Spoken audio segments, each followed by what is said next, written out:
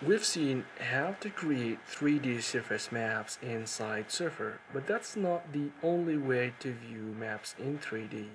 There's actually a better way to view maps in 3D. So let's go and use the same grid that we've used in the 3D surface map video. But this time we are going to view that as a contour map. So we go to contour and pick that 3D map grid and click on open, and you can see that we have that same uh, grid that we've used for the 3D surface map, but now as a 2D map.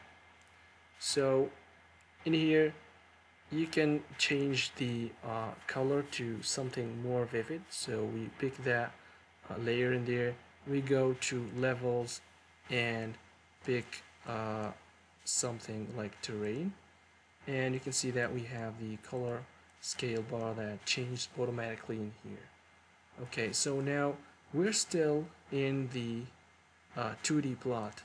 Let's take a look at that same 3D surface map. So let's select this one, and you can see that even that this one looks like 3D, but it is always still on the same 2D plot in here. So let's delete that one and see how to actually view this one in 3D. Okay, so to do that, we pick the map and then go to view under properties, and we click on 3D view. You'll see that we will have a new window now in which we can see things in 3D. Now with the mouse wheel, the left button, you just click and drag, and you will be able to rotate this view to whatever you want. You can click on the middle or middle button or the mouse wheel button to move it up and down. Okay, so now in the content we have different things. We have the environment, which contains surfaces and vector data. Now the environment is actually everything that we have in this 2D plot. So let's say that we have two different layers in here, like satellite image and everything in this same plot. Everything's going to be overlaid and will be shown here in 3D. Okay, so that's the surfaces. We can hide them, and this will be hidden. And for the vector data, we have the contours that they are generated from the grid file based on the data set that we've used. And you can view the contours in 3D. You can hide the surfaces and view only the contours if you want.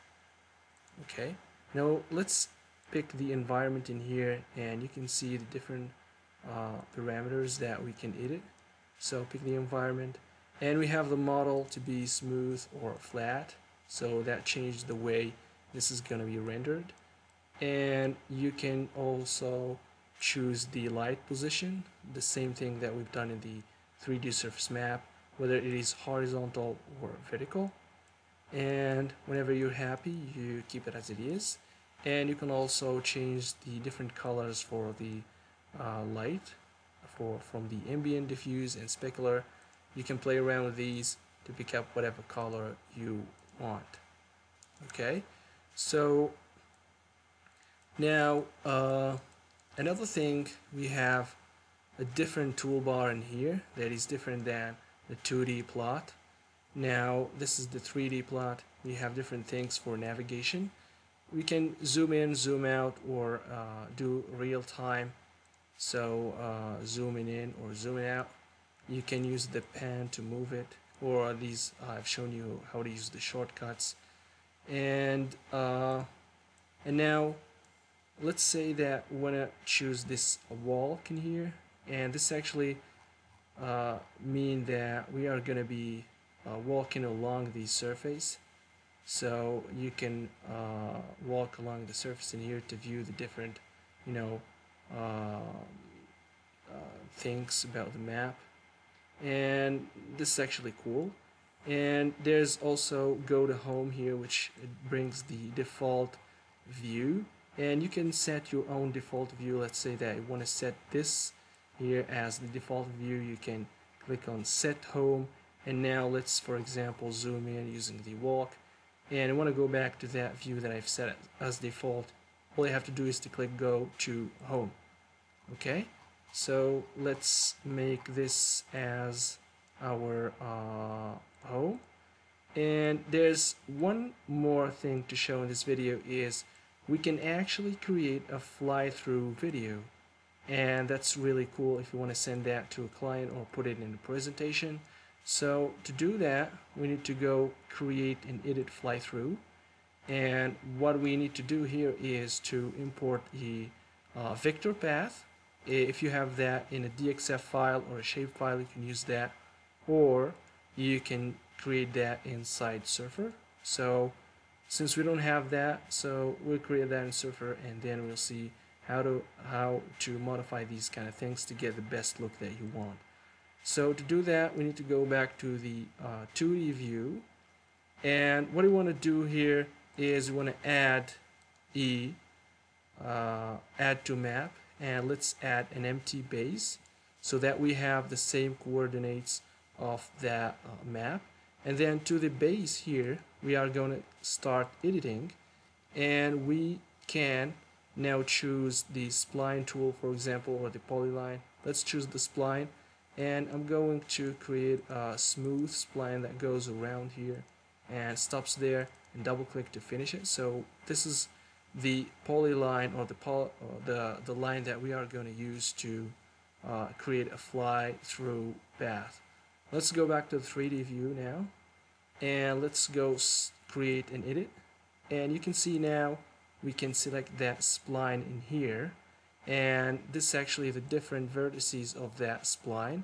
You can edit these if you want.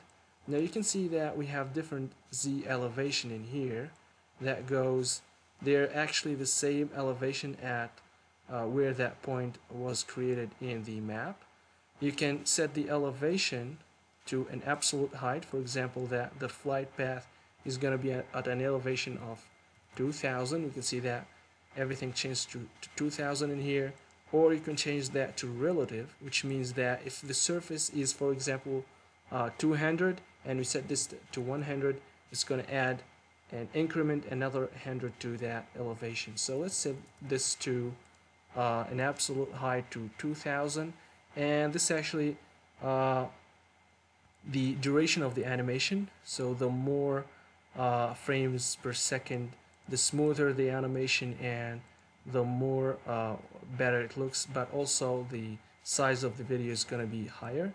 Also, the camera is going to be along the path, or it could be a constant direction in degrees. You can set that in here, or a constant point. So if we set this, for example, the coordinate of this one, and we go around it, so the camera is going to be always pointing to that direction. So we're going to keep it as a long path for the moment and click on OK. And to view that animation, all you have to do is to click on play, and you can see now we're following that path that we've created at a constant elevation, which is 2000. If you don't like the elevation, you can go back and change that to a higher or lower elevation, or edit that path in the 2D view and see how it looks. If you're happy with the video, all you have to do is click record the fly through, and you can save that as an AVI file, which is a video format that you can use in your presentation or whatever you want. So that's it for this video. I hope to see you in the next video.